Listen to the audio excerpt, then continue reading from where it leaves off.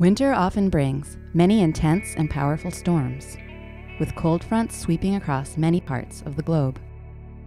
There are, however, even bigger weather systems. For example, astronomers have discovered cold fronts in space that are millions of light years in extent and older than the solar system. Researchers used NASA's Chandra X-ray Observatory to study a cold front located in the Perseus galaxy cluster that extends for about 2 million light years, or about 10 billion miles. Galaxy clusters are the largest and most massive objects in the universe that are held together by gravity. In between the hundreds or even thousands of galaxies in a cluster, there are vast reservoirs of superheated gas that glow brightly in X-ray light. The cold front in the Perseus cluster consists of a relatively dense band of gas with a cool temperature of about 30 million degrees, moving through lower density hot gas of about 80 million degrees.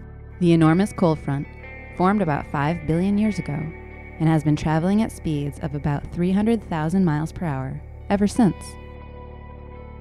The cold front has not only survived for over a third of the age of the universe, but it has also remained surprisingly sharp and split into two different pieces.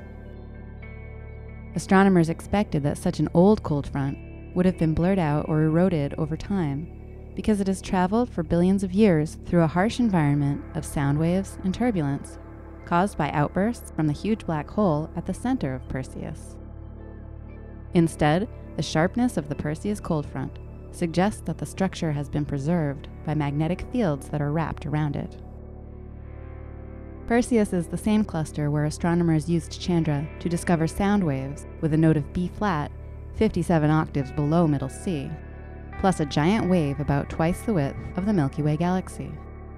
Astronomers will continue to use Chandra and other telescopes to study this fascinating galaxy cluster.